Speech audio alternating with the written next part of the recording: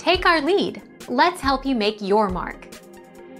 Our goal is your satisfaction. Let us show you the way.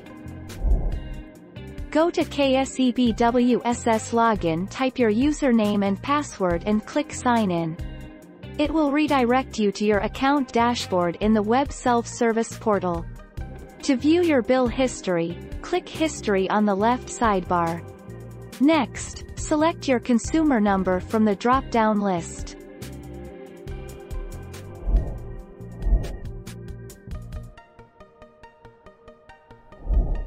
Take our lead. In the electricity bill, there are details like name of the distribution companies at the top of the electricity bill. Bill number will be present at the first row and second column. Apart from these details, we can also find a term called account number, which is nothing but the consumer number.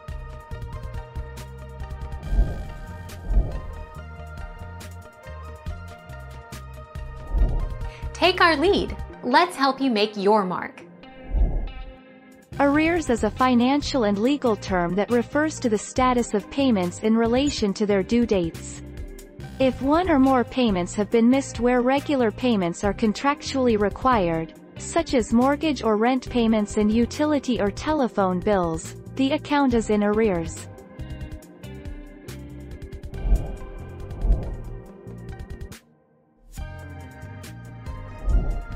Take our lead.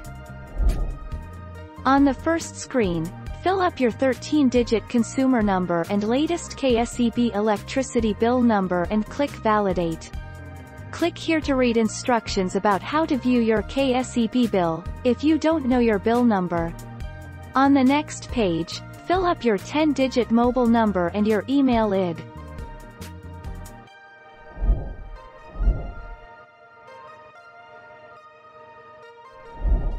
Make your mark. Take our lead. The amount collected is less or more, it is adjusted with the next bill. If the paid amount is less, balance has to be paid with next bill and vice versa. This is termed as DL adjustments in Kseb bill.